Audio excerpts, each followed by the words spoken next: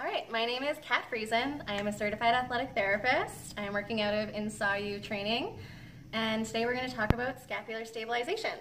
So the main reason I want to talk to everybody about scapular stabilization is that due to the current lifestyles of most people, we're starting to get some really bad habits going. If you think of what we're doing, everything is in front of us right now. Whether it's our phones, whether it's our computers, everything is forward. So we're starting to get that lovely forward head poke. We're starting to get internally rotated shoulders, and we're starting to get that really sexy hump back going. We're going to start with 3 different exercises, and we're going to go through different progressions. So it's available for all levels, and I want you guys to try it out. Let me know what you think. So first off, we're going to start with some protraction and retraction. So first step, I'm going to get you to come to the side. So I want you to go against a wall. Have your hand just below shoulder height. Keep your elbows not locked out but pretty straight the whole time. What you're going to do is you're going to press out as far as you can and then squeeze those shoulder blades together. So pressing out as far as you can, squeezing them together. Now if this one is feeling like, I got this isn't hard, we can increase activation of our lovely shoulders by adding a resistance band. Put it just around your forearms, doesn't matter where.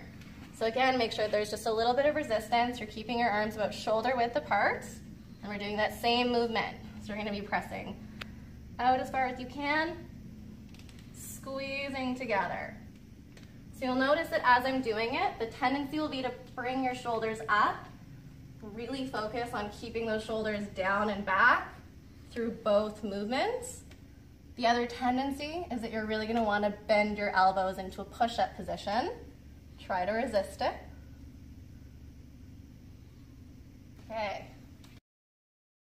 Our next progression, if we're doing 5 progressions, let's leave this one there for you, is a single arm scapular protraction retraction. So I've got my purple band. I've attached it to a TRX. You can attach it to anything that works for you. Doesn't have to be higher. It can also just be in a door or any other attachment. So I'm going to slip my hand in here, have a nice grip. With this one, you want to make sure that your shoulders are staying square forward. Make sure that you're not rotating your torso in any direction. Step back till there's a bit of tension on it. And you're going to do the same movements. You're squeezing your shoulder back and down, allowing it to come all the way forward.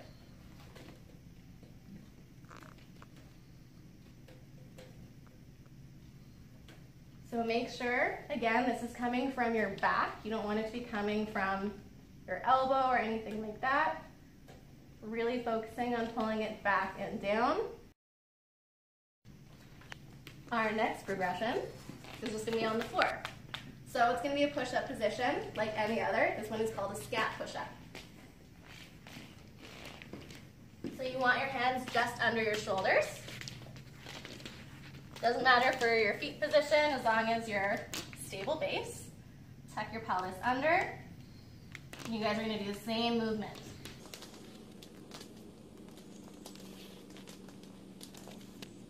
Again, if you want more of a challenge, we can add a band.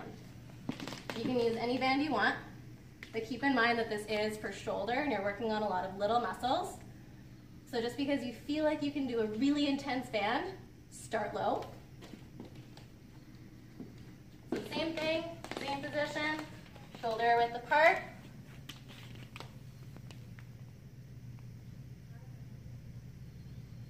Just like that. Wall slides are sneakily a lot more difficult than you realize. We've got a few prerequisites to try before you even get to the wall. First one, you can go to get a mat if you want to, or you can just do it on the ground. I'm going to start with my knees bent. Tilt your hips so that your low back is nice and flat on the floor, and hands are coming out. So if this position you're already getting a really good stretch, try holding this for a while first. Try different positions. See how you feel. But the point of these movements is that you want as much in contact with the floor as possible. So eventually, you're going to start sliding, keeping as much in contact as possible. Try to keep your head in a nice neutral forward. Try not to be turning your head to see where your arms are. And sliding up and down. Our next step, if this is feeling way too simple, way too boring, you can grab a trusty foam roller. So with this one, I like to use a full-size one just because you can actually stabilize your full torso on it a lot easier. You can make it work with a shorter one, but just make sure that your head is supported. So first, we'll do a passive version. So scoot your bum down, get your head nice and supported, and you're just gonna hold this guy. A lot of people are gonna find that this is enough of a stretch, that you just need to hold this one for a while, and that's fine.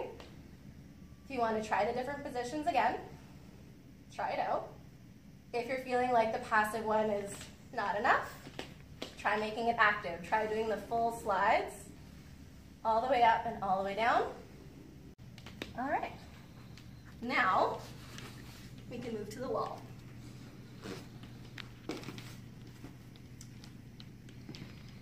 So if we feel like we've mastered the first 3 progressions, next step is trying it against the wall. The further away your feet are from the wall, the easier it will be to get that low back flat on the wall.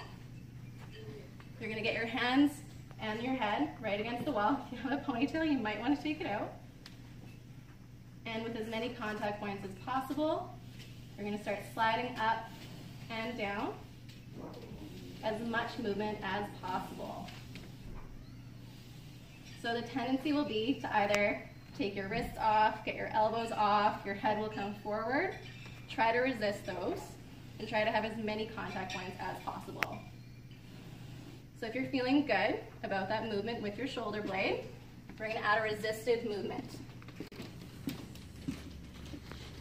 Grabbing our trusted kitty band once again. What I want you to do is holding it at about shoulder width apart. You're going to bring your arms up as high as you can and back down. So the tendency will be for you to raise your shoulder blades up as you're coming up. I want you to resist that and make sure that you're really keeping your shoulder blades down for the whole movement. So again, the tendency will be for people to want to go for a really high band for this one. I highly recommend starting light because you're only going to be going about shoulder width apart, and it's to really increase the activation through that shoulder complex. So we're going to go over to the gym area. So first one we're going to do is a 2-arm row. So again, make sure that your shoulder position is in a nice spot. Shoulders are back and down. You're going to row all the way through. I need to go closer.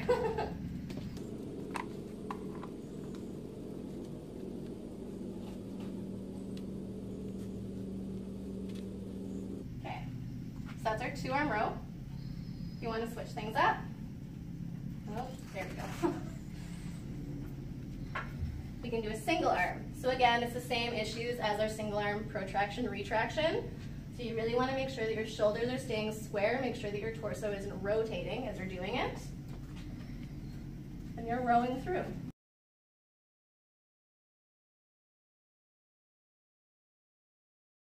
So, next progression, let's move this one off the first bit, it's just a bent over row. So for a bent over row, you're going to have the same knee and hand on the bench. With this one, position is really important. Make sure that your back is in a really nice neutral position as you're setting up. So your shoulder is going right over your wrist, knee should be right under your hip, and make sure that your back is nice and strong. Make sure that you're not arching it one way or the other. You're going to do a simple row.